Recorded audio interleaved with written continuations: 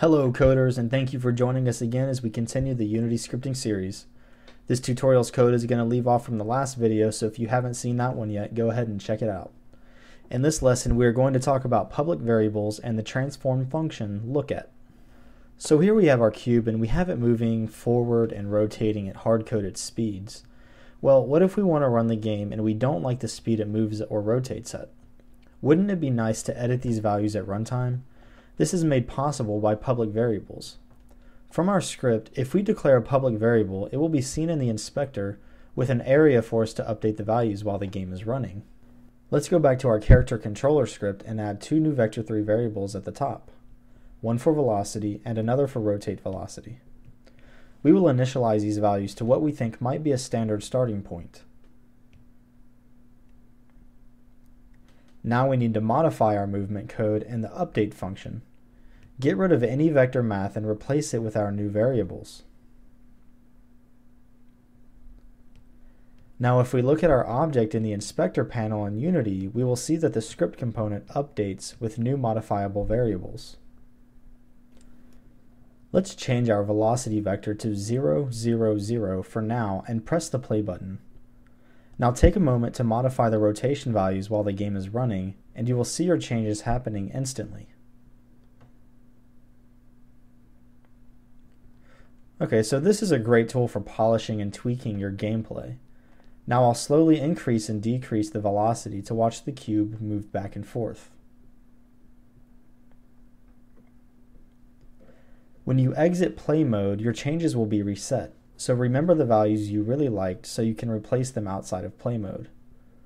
Let's duplicate some of these cubes by pressing Ctrl D and giving them all different values.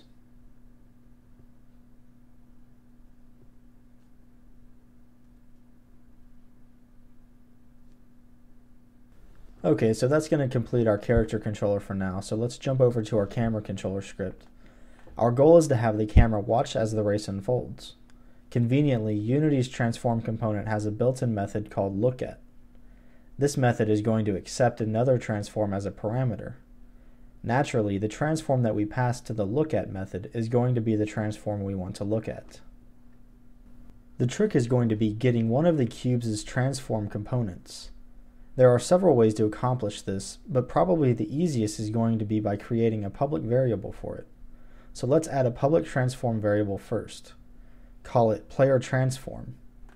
We will not assign this variable within the script. Instead, we will have to rely on ourselves to give it a value from the inspector.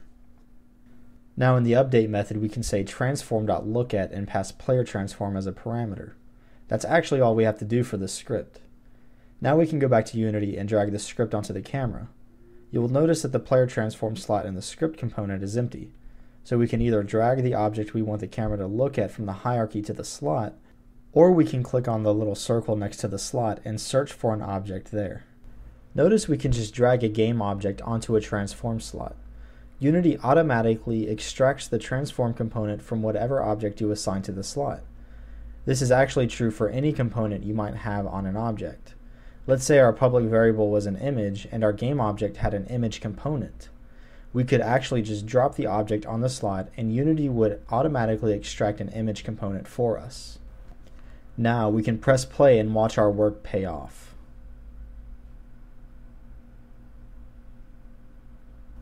Now we learned about another transform method, and we learned how to utilize public variables for gameplay tweaking. Next time we will learn how to get multiple scripts communicating with each other, and how to get more secure references to game objects within our games. If you enjoyed this tutorial, show us some love and subscribe. This has been a Renaissance Coders tutorial. Thanks for watching.